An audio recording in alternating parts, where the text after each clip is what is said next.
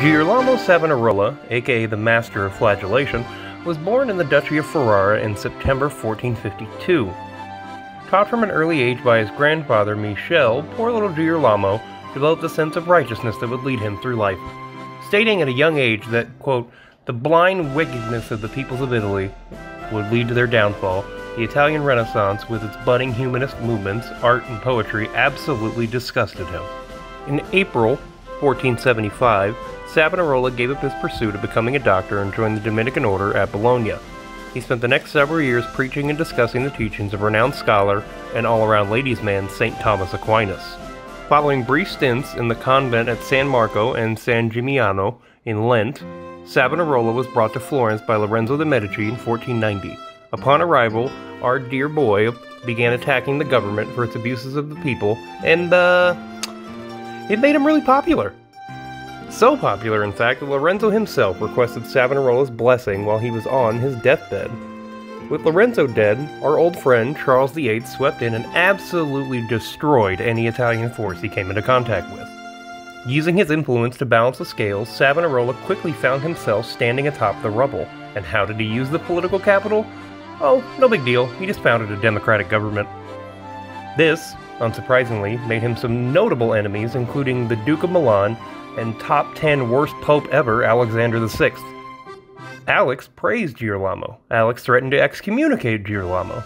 Girolamo responded by pointing out his typos. Alexander then banned him from preaching. Savonarola preached anyway. He drew crowds as large as 12,000 people. Then, Alex offered him a cardinal's hat. He said, "F that." Girolamo continued preaching and increasing his popularity, culminating in the Bonfire of the Vanities. All the while, he continued railing against the abuses of the Catholic Church and advocated for a return to the religious devotion of the past.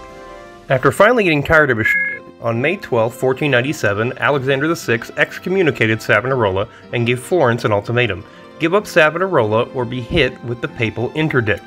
After constant pressure from the government, Savonarola withdrew from public life.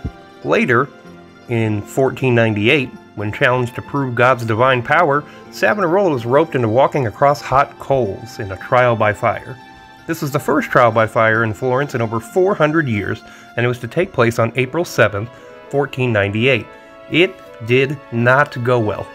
Savonarola, along with 2 other friars, were arrested and imprisoned. After being tortured, Savonarola confessed to having invented his prophecies and visions, then he recanted, and then confessed again.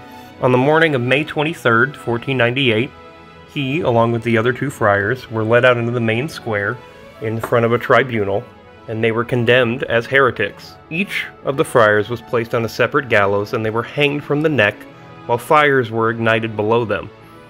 To prevent anyone from searching for relics or finding a place to mourn the dead, their ashes were carted away and scattered in the Arno.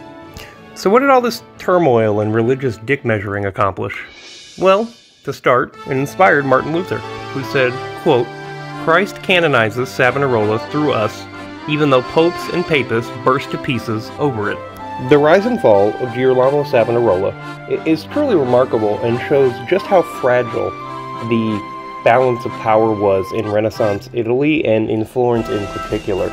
In the span of just a decade, the city went from being dominated by the Medicis to being dominated by Savonarola to being in a shifting state of chaos. And it was out of this chaos that the encouragement for the Reformation, the Counter-Reformation, and eventually the Enlightenment found its roots, which led to the foundation of the United States and the pushing of culture in a new direction while simultaneously shaking its fist at the current direction.